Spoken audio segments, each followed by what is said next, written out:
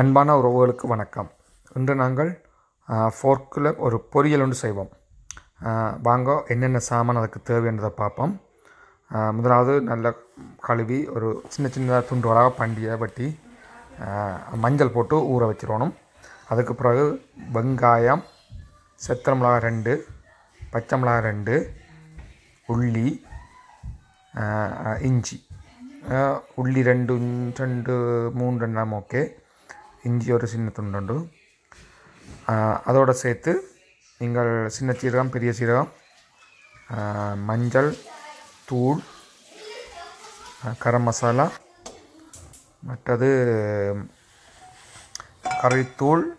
நீங்கள் கறித்தூள் உங்களுக்கு தேவையான பிராண்டில் வேண்டி பாவிக்கலாம். அதோடு சேர்த்து பட்டையும் ஸ்டாரும், அது கொஞ்சம் வாசனையாக இருக்கும். அதோடு சேர்த்து நீங்கள் கொஞ்சம் கோகோனட் ஆயிலோ இல்லாட்டிக்கு வெஜிடபிள் ஆயிலோ ஏதாவது ஆயில் நீங்கள் யூஸ் பண்ணலாம். சட்டி அடுப்பில் வச்சுட்டு கொஞ்சம் ஏதாவது உங்களுக்கு விரும்பின கோகோனட் ஆயிலாவது விடுங்க. நாங்கள் வெஜிடபிள் ஆயிலை யூஸ் பண்ணுறோம். இன்றைக்கு எண்ணெய் ஊற்றிய பிறகு நீங்கள் கடுகு, எண்ணெய் கொஞ்சம் பார்க்கணும், சூடாக ஏறிட்டான்னு பார்க்கணும் எண்ணெயை. அப்போ தான் கடுகு வெடிக்கும். கண்டிப்பாக வெடித்த அப்புறம் தான் நீங்கள் மற்றதை போட வேணும்.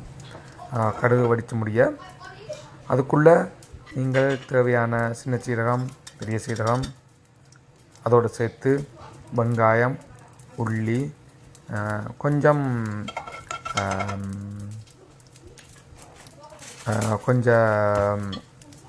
வெந்தயம் போடலாம். என்றால் வயிற்று வலி வராது. கொஞ்சம் உரைப்பு கூடினால் வயிற்று வலி வராது. அதில் கொஞ்சம் வெந்தயம் போட்டு நல்லா தாளிக்கணும். இது நல்லா தாளித்து கொஞ்சம் லோ ஃப்ளேமை விட்டுட்டு தாளித்து கொண்டு இருங்கோ. தாளித்து முடிஞ்ச உடனே நல்லா தாளித்து வந்தோடனே அளவு ப்ரௌன் நிறத்துக்கு வந்துடும். அதுக்குள்ளே நீங்கள் கழுவி வச்சுருந்த அந்த போர்க்கு அதுக்குள்ளே போடலாம்.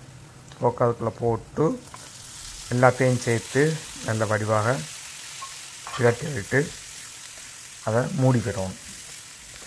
நீங்கள் மூடி விட்டால் தண்ணி விடக்கூடாது. தண்ணி விட்டால் கொஞ்சம் இதாக போயிடும். இது நாங்கள் பொரிக்க போகிறோம். இந்த கொழுப்புலேயே பொரிக்க போகிறோம். பண்டி கொழுப்புலேயே அதை பொரிஞ்சால் ஒரு வித்தியாசமான டேஸ்ட்டாக இருக்கும்.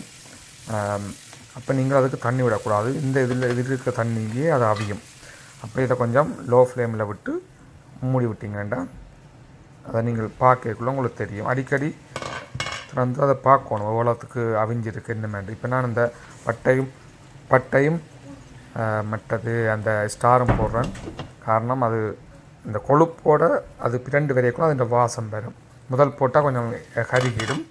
அப்போ இதுக்குள்ளே போட்டு இப்போ நான் கொஞ்சம் உப்பு போடுறோம். உங்களுக்கு தேவையான உப்பை நீங்கள் போடலாம். அந்த உப்பு போட்டுட்டு அதுக்குள்ளே நாங்கள் தூளையும் ஆட் பண்ண போகிறோம். இந்த டைமில் மஞ்சளையும் கொஞ்சம் மஞ்சள் ஆட் பண்ணோம். ஏன்டா ஆல்ரெடியாக நாங்கள் மஞ்சள் போட்டு தான் கழுவி வச்சுருந்தாங்க. அப்போ தூளையும் இதுக்குள்ளே ஆட் பண்ணி போட்டு நல்ல வடிவாக இப்போ அதை பிரட்டி திரும்பவும் நாங்கள் மூடி விடணும்.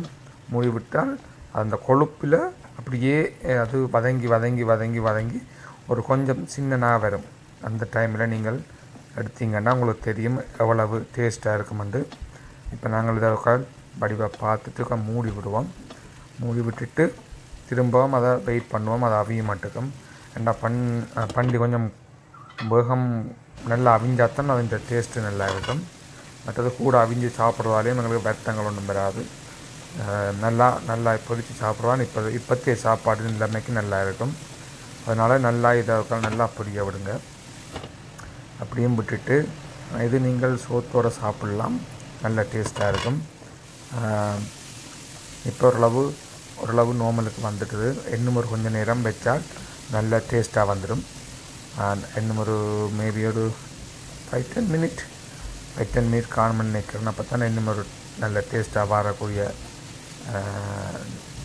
ஓரளவு வந்துட்டுது. பட் இருந்தாலும் இன்னும் ஒரு கொஞ்சம் நேரம் பாருங்கள்.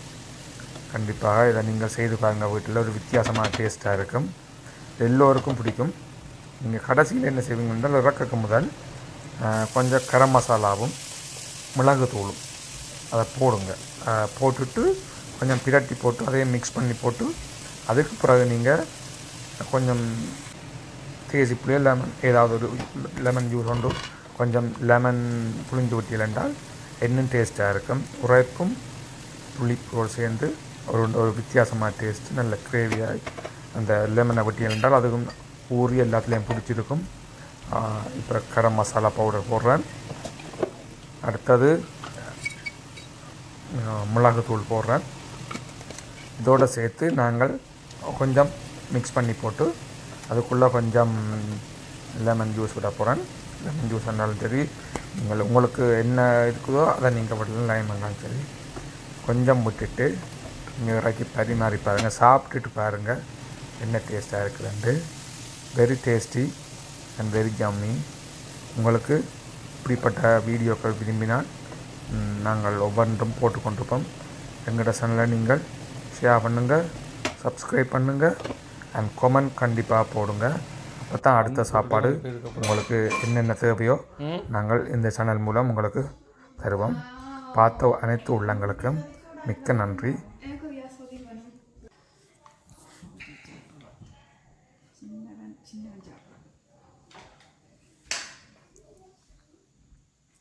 மீண்டும் ஒரு அடுத்த சமையல் குறிப்புடன் உங்களுக்கு செய்து காட்டுவதற்கு ரெடியாகிறேன். வணக்கம், நன்றி.